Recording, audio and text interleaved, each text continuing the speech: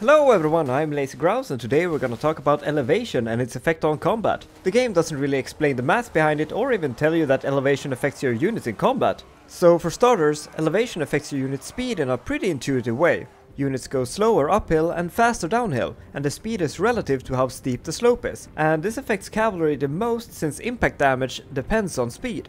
It also affects how much fatigue the unit gets while moving uphill, which is also affected by the slope and goes up to 150% fatigue at the steepest slopes.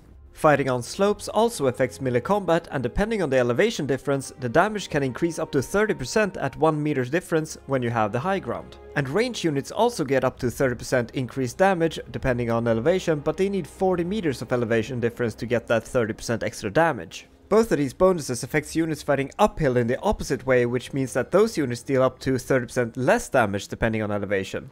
Each of these effects are calculated on an entity level, so if you're fighting on uneven ground, some entities in the unit might have a higher high ground bonus, while others in the same unit have less or even no bonus.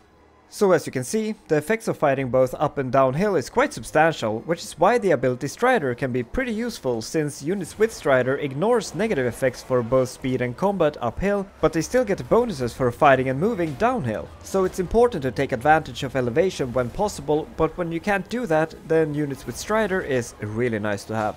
And flying units also take advantage of the elevation mechanics, since they always have an elevation advantage when flying. And that's elevation and its effect on units. So thank you so much for watching. I hope you enjoyed this video or found it helpful, and if you did, consider leaving a like, comment and subscribe, and I'll see you next time. Bye bye!